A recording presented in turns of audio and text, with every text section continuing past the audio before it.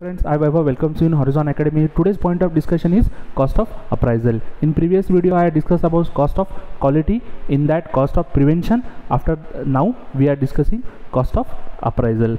So first of all we will see definition of cost of appraisal. The definition of cost of appraisal is such that the cost associated with measuring, evaluating or auditing of products, component and purchase material to confirm whether they are according to your quality standard and whether they are giving performance or not. Okay, this is the definition of your cost of appraisal. There is one simple definition also. The cost associated with evaluating, identifying, segregating of non-conforming parts and assemblies from your okay parts. This is the second definition. It includes incoming test and inspection, whether if any material is receiving in your company, you have to check that material, whether size of diameter, consider that you are receiving size diameter of 50 mm, rod of diameter of 50 mm. When that material came in your company, you have to check that whether your incoming dimensions are okay or not. After that, second is laboratory testing. In laboratory testing, what you have done, consider that material is having hardness of 50 HRC.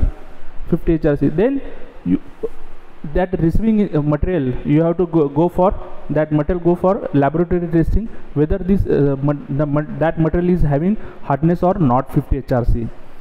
That cost including cost of appraisal. After that, third point is inspection and test.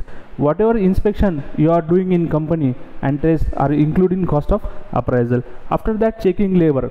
For doing laboratory testing, inspection, you will require labor. That cost of that salary of that person including cost of appraisal. After that, setup for inspection. For receiving inspection or inline inspection, final inspection, you have to do setup for inspection for checking of product. That cost including setup for inspection. After that, maintenance and calibration of equipment and test equipments. Means what? The equipments, measuring instrument and test equipments, you have to maintain, and you have to do their calibration also time to time. That cost including cost of appraisal. After that, quality audit. You have to do frequently quality audit also in 6 months according to your policies. And after that, one more point is there. When you are doing inspection or test, you have to review their data also. This cost is also reviewing of data. The cost associated with that is also including cost of appraisal. If you like this video, please share, subscribe. Thank you.